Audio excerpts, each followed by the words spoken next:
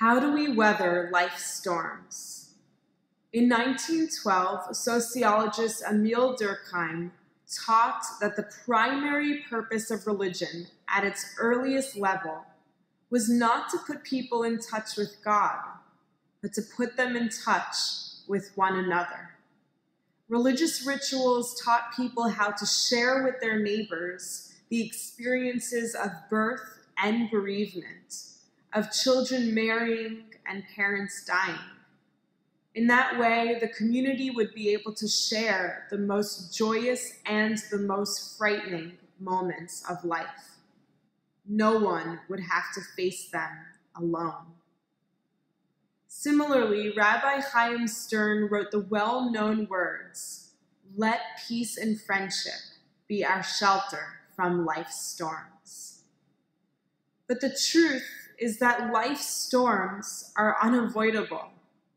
Whether they are the challenges that exist around us in our world, or the internal trials and tribulations we each face throughout our lives, we all have times when we walk through storms.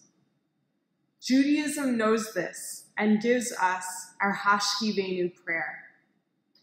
This prayer is only said at night, the time of darkness when we may feel most vulnerable, when we may feel most alone, but also a time that is symbolic of the darkness we may each face in our lives. The prayer speaks of a sukkat shalom, a sukkah or shelter of peace that we long to have to keep us safe and able to withstand hardships. But the shelter of the sukkah is a structure that is not nearly the strongest we could imagine. First, it only has 3 walls. Second, by day, its covering is supposed to provide shade, but still be open to the sunlight. And third, by night, one must be able to see the stars. So why is this the refuge that was chosen for our Hashkiveinu prayer? Just as the winds can blow through a sukkah, so too do the storms we experience blow through our lives. We just need to remember that storms do pass. Just as we can see the sunlight through a sukkah, so too must we remember to let light in, to let help and support into our lives when the storms are rough.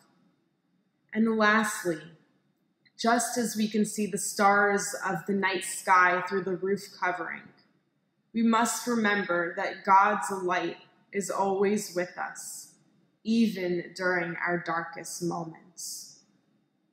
So how do we weather life's storms? By remembering that we do not have to face them all alone.